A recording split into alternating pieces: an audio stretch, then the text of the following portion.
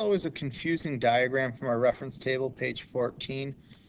Planetary wind and moisture belts. And the question that I probably get asked the most is, what am I looking at? Okay, so this is the Earth right here. Like, this is the surface of the Earth. You can see the latitudes. The equator is 0, 30 north, 60 north, and then 90 is not labeled. That's the North Pole or South Pole. This right here is the air on the surface of the Earth. It's not drawn to scale. The atmosphere is not this thick. But here's what happens. This is what this diagram is showing you. This is a wet belt. The equator is very wet. This is where the rainforests are. And if you look at the air from the side, it's rising because it's hot. Hot air rises. Hot air expands, rising, expanding, cooling, condensation, and clouds.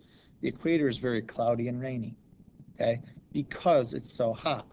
And then what happens is circulation, convection cells, as that air cools off and it sinks back to the Earth, sinking air gets warmed and evaporation happens and it makes it very dry, clear. So you get a dry belt here because the air is sinking above 30 degrees north. That's why the deserts are at 30 north and 30 south, okay? And then that air rushes across the surface of the Earth and rises back up again. That's what makes your jet streams up here, which we've been looking at the jet stream throughout the whole year.